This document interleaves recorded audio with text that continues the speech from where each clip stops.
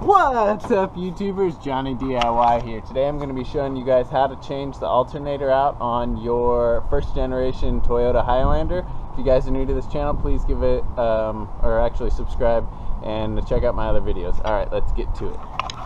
Okay, so the first thing we're going to do is whenever you're working on electrical, go ahead and loosen the negative lead of our battery terminal and disconnect that. Okay, so our alternator is over here on the left side. So you can go ahead and get your alternator and your battery tested at like a local auto store so you know which one for sure, but I know this one's bad. So the alternator's right here on the left hand side, and there's a couple leads we are going to have to disconnect first. This one right here on the top, just remove the cover. And there is a 10 millimeter. So we'll go ahead and loosen up this. We'll take that nut off, and then that lead will come right off. We'll set that aside. Then right next to it there is another set of wires here, and that's just a clip. So you just squeeze on the left and the right side. There's two little tabs, and pull that up. So first one we're gonna do is a 14 millimeter, and it's right down here. Sorry, I'm kind of battling the light, but loosen that up. We'll loosen that all the way. We'll take that long sucker all the way out. Alright, now we're going to loosen these two down here. It's kind of hard to see, but this one is the lock for the tensioner right here. These two 12 millimeter bolts. This top one I'm loosening right now with the ratchet is the tensioner. That's going to relieve the tension from the belt. Let us slip it over.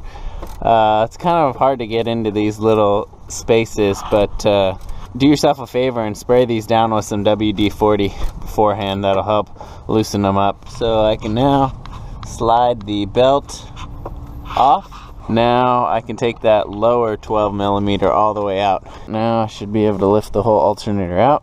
Just give it a nice little wiggle. Alright, so it takes some doing to get out, kind of to wiggle it out, but alright, I'm going to go and take this and get a new one now. Alright, I went ahead and took the old one into my local auto parts store and they tested it. It was the original, so it's bad. I got a new one. Okay, let's finagle this thing down into this rat's nest and line it up. Hold on just a second. Alright, so I got it slipped down under. Now we're going to take that big 14 millimeter and we're going to slip it in. Okay, so we'll tighten that one down, but we're going to leave it a little loose until we get the tension set. Now we'll go ahead and slip our belt back over the pulley, making sure it's on the other two pulleys. And this is a good time to go ahead and check your belt. If it hasn't been changed in a while, you should probably go ahead and just change that, or if it has any cracks in it or anything.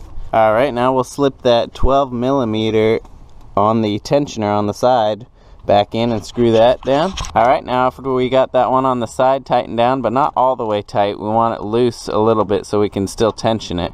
We'll take the 12 and we're going to tension down the belt. Now after what seems like forever tightening that tensioner bolt, you're going to want it around 12 foot-pounds of torque. I can't really get a torque wrench on it. Now to set the correct tension on the belt, you're going to want to be able to twist the belt just 90 degrees like this. You shouldn't be able to twist it all the way around, or it shouldn't be too tight that you can't even get it to that 90 degrees.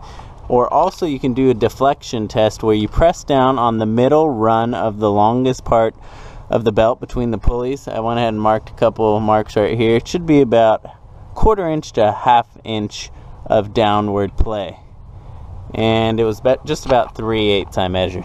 So that's perfect. And also when you start it up, it shouldn't be making any noise or squealing like it's slipping on the pulleys. Okay, now we'll take our torque wrench and put it on that side bolt, and we will torque this one down to 13 pounds to lock it in place. Then we will torque this top one to 43 foot-pounds of torque. There we go. Now we will connect this lead to the top with that 10 millimeter on the top. Tighten that down good and tight. Then we'll clip that connector back on. Connect the negative lead of our battery terminal and tighten that down. Now we'll take our multimeter and we'll put the black one on the negative and the red one on the positive. And our voltage should be right around 12. And when we go ahead and start the car to make sure the alternator is working, it should jump up to around 13.5 to 15.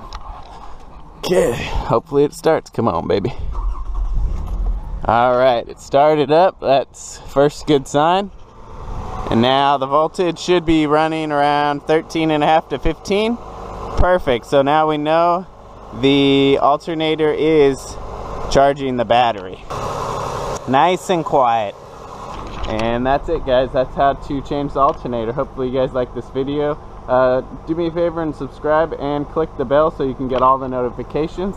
Alright guys, thanks for watching Jonny DIY. Keep on doing it yourself. Take care.